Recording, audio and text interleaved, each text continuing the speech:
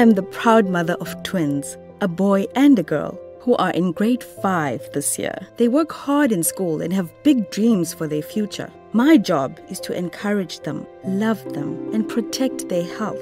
Their school supports me by giving them education and by offering them immunizations against illnesses like tetanus, diphtheria, and HPV. These are serious, potentially life-threatening infections affecting both boys and girls. And immunization is the best way to protect children from these diseases. The Departments of Health and Basic Education are asking parents or caregivers to sign the children's consent forms for the Integrated School Health Program, which includes tetanus, diphtheria, and HPV.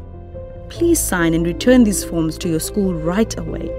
I plan to protect my children from vaccine-preventable disease by giving my consent for them to be immunized in school. Together, we can help our children to make their dreams come true. Let's work side by side to protect our children against vaccine-preventable diseases.